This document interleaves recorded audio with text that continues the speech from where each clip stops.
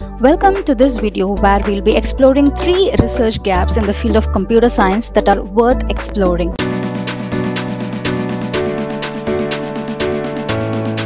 As computer science continues to evolve, it presents exciting opportunities for cross-disciplinary research.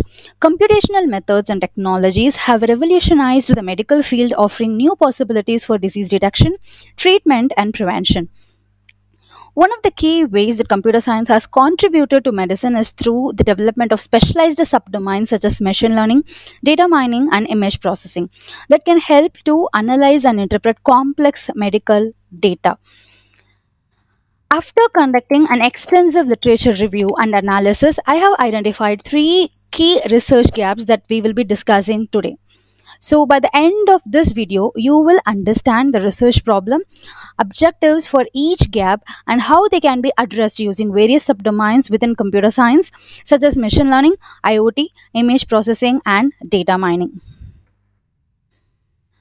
So, the first research gap which I have identified for a specific disease is what? Erdheim-Chester Disease, that is ECD.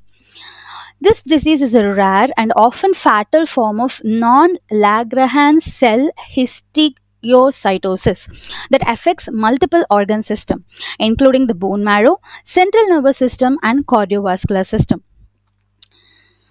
So now your question will be how I can use this research gap, how I can you implement this research gap in your research as a computer science scholar. Before that, you can just go and learn completely about this particular disease, which is ECD disease, in Wikipedia.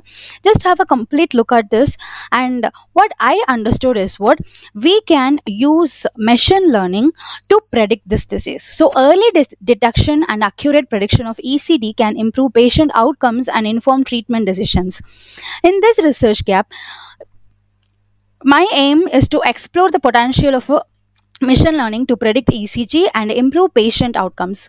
By using advanced machine learning algorithms, we can train models on molecular data, medical imaging, and patient data to identify patterns in relationship that can help predict the progression of ECD. So the objective of this research is to develop a reliable and accurate model that can predict the disease progression, identify the stage of the disease, and suggest potential treatment option for ECD. So let us go to the next research gap which I have identified is what? Adult-onset Still's disease, that is AOSD. So this is a rare type of inflammatory arthritis that usually begins in adulthood. It is characterized by spiking fever, rash, sore throat, joint pain, and swelling. AOSD is an autoimmune disease. That is the autoimmune disease in which the body's immune system mistakenly attacks healthy tissues and cells, leading to the inflammation in various parts of the body. The cause of AOSD is unknown and there is no known cure, but treatment can help manage symptoms and prevent complication. So you can learn completely about AOSD in Wikipedia, as well as you can also find more relevant papers in the medical journals like Medline or something. So you can just find those journals to learn more about it. So my idea is what we can apply Internet of Things. That is, in recent years, the Internet of Things has emerged as a promising technology for improving healthcare outcomes. By using interconnected devices and sensors to collect and analyze the data, IoT can help monitor patient health and detect early warning signs of a various disease. In this context, we have identified a research gap in the field of adult-onset Still's disease, a rare inflammatory disorder that can cause serious complications if left untreated. The research question is how can IoT be used to monitor the progression of AOSD and provide timely interventions? And the third research gap which I have found is what? On the disease amyloidosis. So amyloidosis is a group of rare but serious disease caused by the accumulation of abnormal proteins called amyloid in the tissue and organs throughout the body. These deposits can cause damage and lead to organ failure if left untreated. In order to effectively diagnose and treat this disease, it is important to accurately detect and quantify the amyloid deposit in the affected tissues, which can affect the tissues and organs. So, this is where the subdomain of image processing comes in. So, image processing involves the use of computer algorithms to analyze medical images and extract useful information. In the case of amyloidosis, image processing algorithms can be used to detect and quantify the amount of location of amyloid deposit in medical images, which can aid in early diagnosis, disease monitoring, and treatment planning.